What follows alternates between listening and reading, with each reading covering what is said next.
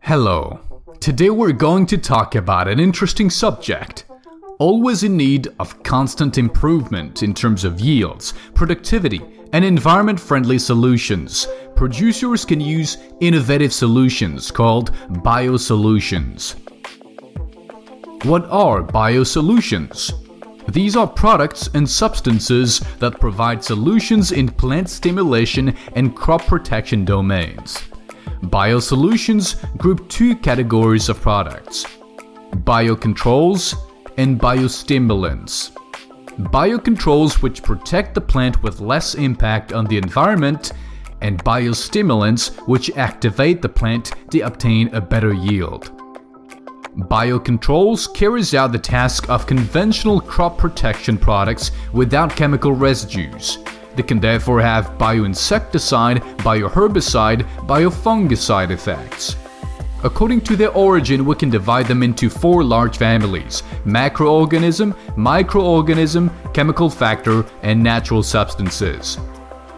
For example, let's look at laminarin, which is an algae extract.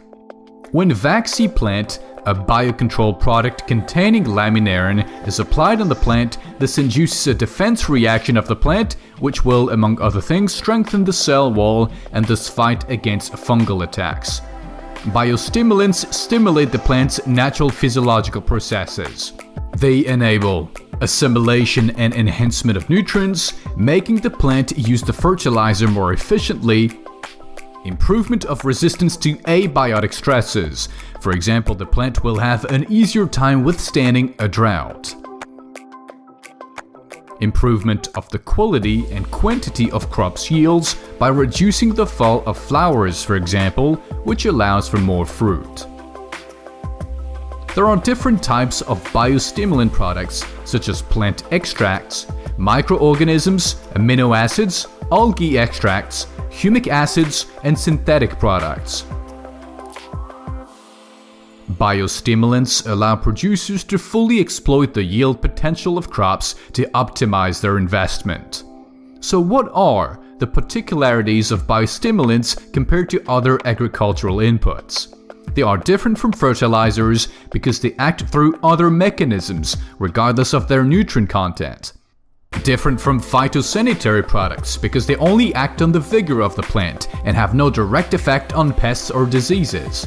They are neither insecticides, fungicides, nor herbicides. They are therefore complementary to fertilizers and crop protection products. As a biostimulant, we can mention benzoin, which when applied to the cocoa tree will stimulate flowering, reduce the fall of flowers and cocoa beans, and therefore allow for better yield. To optimize yield, there are four levers. Do you know which ones? There is the plant material. It is essential to take quality seeds. Fertilization, which allows for good plant growth. And protection to limit external attacks. The fourth is biostimulation, which acts on the physiology of the plant to improve production. The advantage of biosolution products is that they have less impact on the environment while improving yield.